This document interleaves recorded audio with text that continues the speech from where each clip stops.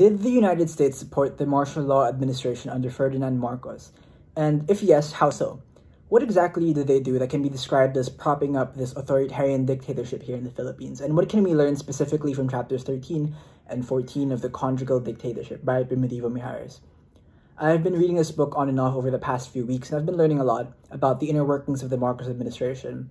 And these two chapters specifically focus on like the trail of money of sorts, from the American side to the Marcos side.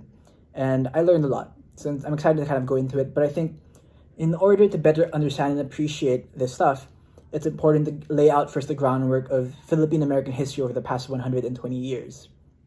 Because a lot of this stuff helps us understand what was going on in these chapters, as well as how our relationship has continued to develop since then.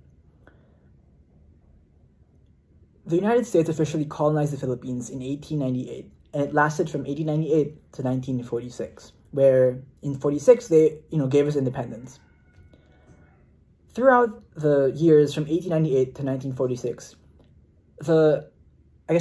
rhetorically, or the goal that the United States was saying that they were doing in the Philippines was to help establish a government that can be able to eventually be self-sufficient or sustain themselves.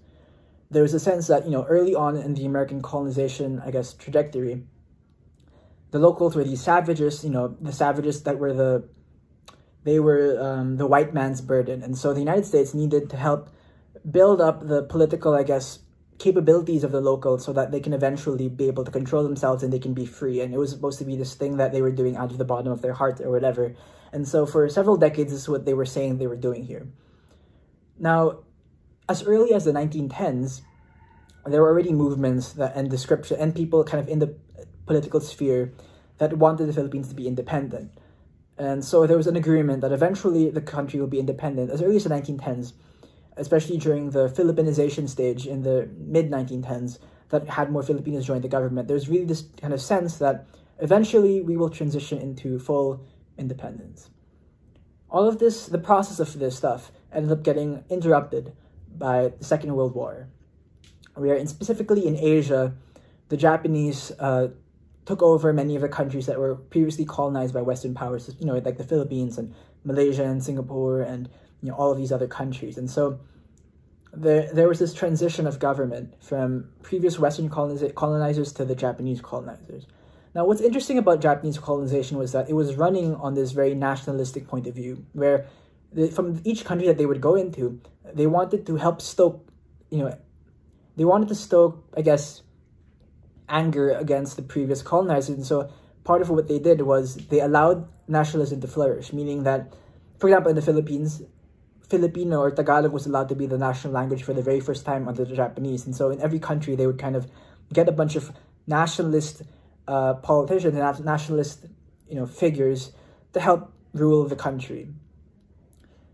Around the same time, the thing is, the Japanese were examples of what they call the fascist ideologies. They were expressing fascist ideologies that was cloaked in the sense of Pan-Asianism, or this Asian solidarity as opposed to Western. Anti-Westernism was very closely tied to Asian solidarity, where everyone will be one as one Asia, maybe under the tutelage of the Japanese or something. But there was a sense, again, that part of the way that they were administrating their control of the country was propping up nationalism.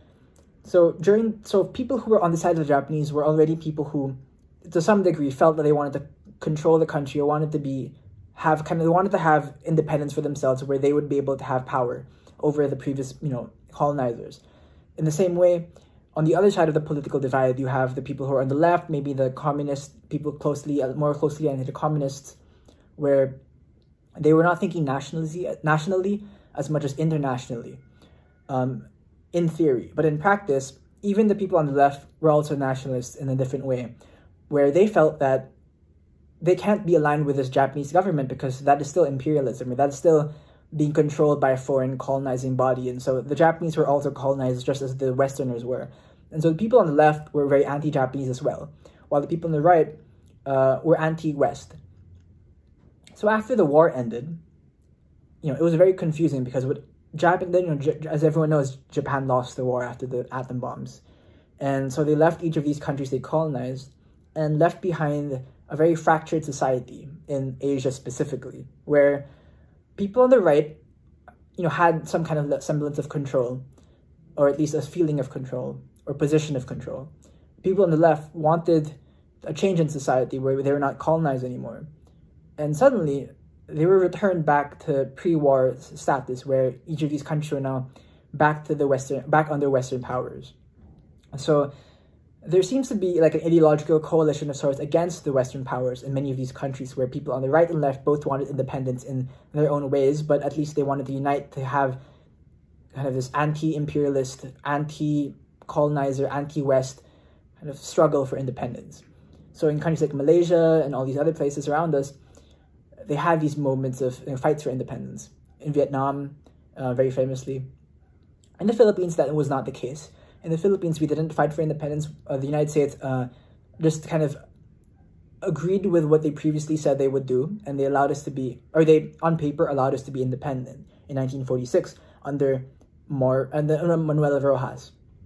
Now, one of the most controversial aspects of the presidency of Manuel Rojas as the kind of president after this whole, war, was that he signed this thing called the Philippine Trade Act that exchanged American aid for the rehabilitation of the Philippines after the war. Because for those who remember, Manila was one of the most destroyed cities in the entirety of the planet during the Second World War. There were a lot of funds and there were a lot of money that needed to be used to help reconstruct the country because of the war. Again, that happened because the United States were here, and to some degree, it's the reason why we were destroyed and bombed by the Japanese and the United States was because they were having war in our country. But for some reason, in order to get aid to help rehabilitate the country that was started by them, the war that was started by them, we needed to exchange something. So what was exchanged for rehabilitation money? It was the ability for the Americans to exploit resources of the Philippines as if they were also Filipinos. Because there was this thing where only, like a law of sorts, where only Filipinos are allowed to exploit the resources of the country, meaning like oil and stuff like that. But because of this Philippine Trade Act, Americans were now kind of equals to Filipinos in terms of this right. And so they had the ability to come into the country and maybe put lots of money, buy these like resources, or develop these maybe bigger companies that can kind of extract stuff from the country. And so after 1946, when this Philippine Trade Act was finally implemented, more and more American foreign, money was coming into the country, and there was a growing sense that even though we were technically, politically separate from the United States, because of this new influx of American money and American infrastructure, it didn't seem like we were economically free from the United States. At least this was the perspective of many people from the left during this period of time. One of the ways in which this was exemplified in mass action was what happened with the Hukbalahap. So the Hukbalahap was this organization that was led by the members that were part of the PKP, or the Partido Komunista ng Pilipinas, or a communist group. The Hukbalahap was not necessarily ideologically very strong, but what they wanted was an ability to have control over land, of their own land, and to have more redistribution. They wanted to kind of expel the United States from all this control that they were kind of growing to continue to accumulate over time. And so the United States, in coordination with the Magsaysay government, for example, and the CIA, worked out to get rid of the Hukbalahap. And you can look up Edward Lansdale and all this stuff. And so even though the United States was technically not politically ruling the country, they still had lots of political influence because of the way in which they had so much.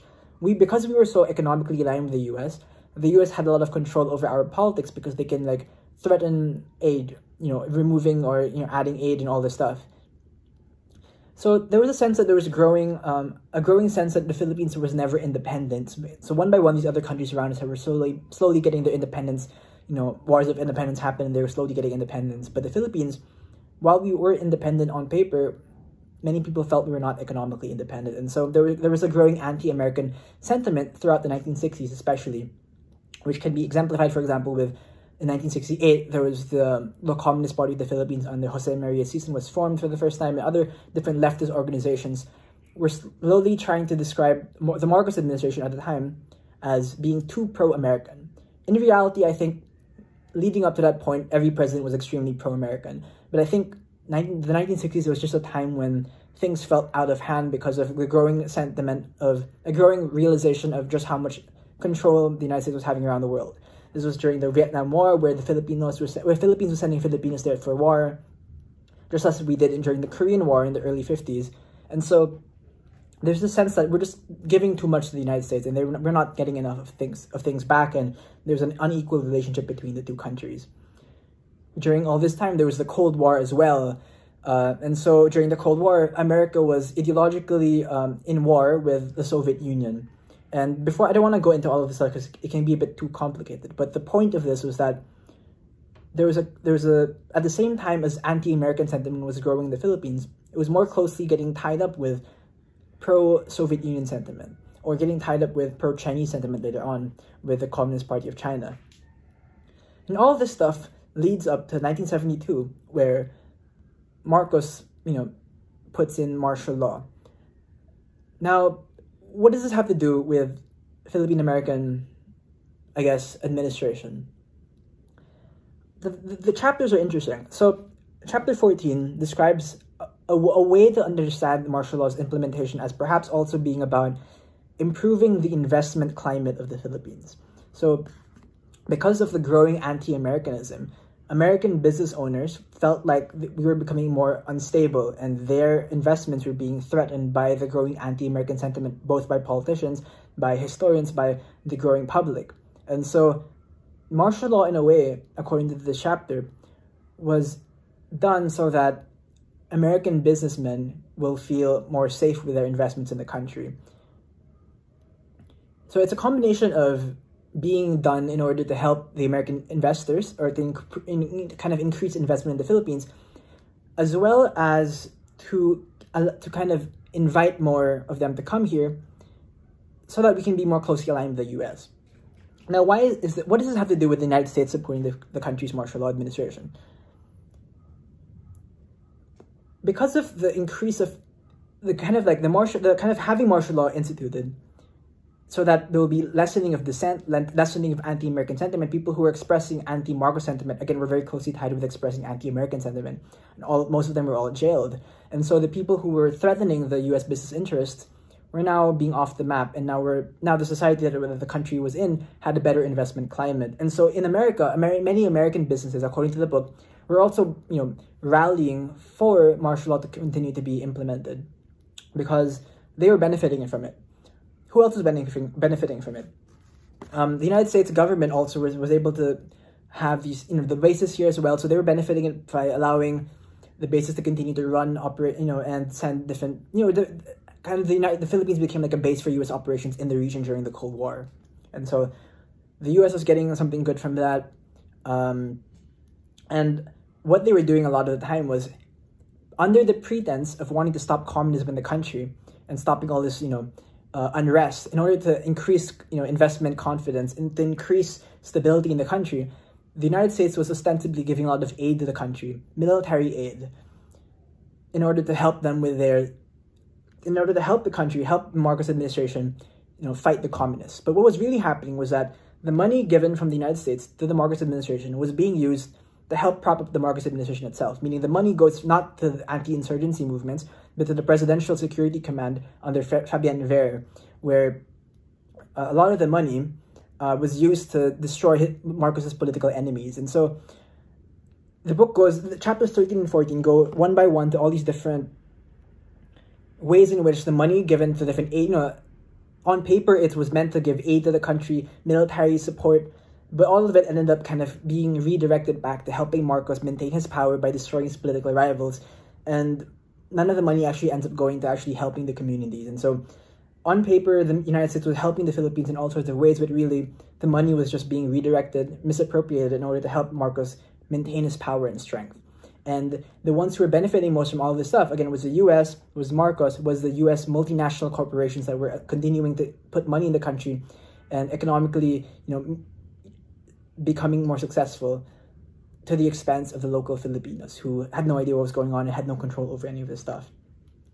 This is what the chapters are about, and I think it's very interesting to look at it in that perspective, where the United States ended up supporting economically the Marcos administration, and in a ways that were very very intense.